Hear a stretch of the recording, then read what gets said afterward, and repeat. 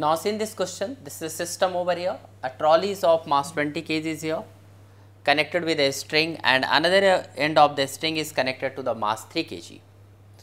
So we have to calculate tension in the string here. First see here the free body diagram, here the weight is acting this side, that is 3 into 10 Newton. Tension is acting this side, string is massless, so the tension remains same, and frictional force is acting to this side. Its weight is here 20 into 10 Newton to this side, and reaction is, normal reaction is to this side.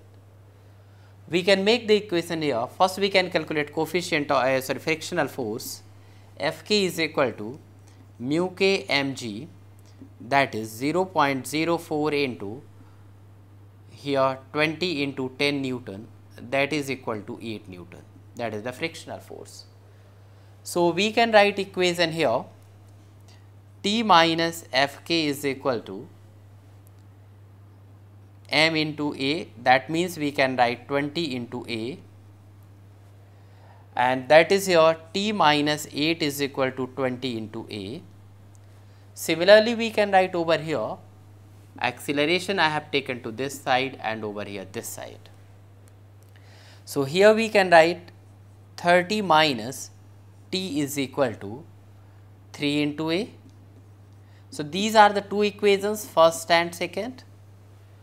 If you solve these two equations, add these two, this and this will get cancelled, and here 30 minus 8 is here, that is 22, and is equal to 23 into A.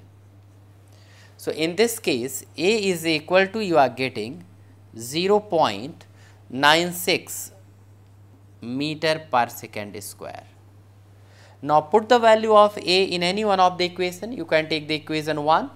If you are putting in equation 1, you will be getting T minus 8 is equal to 20 into 0.96, and then you will be getting T is equal to, here in this case, 27.2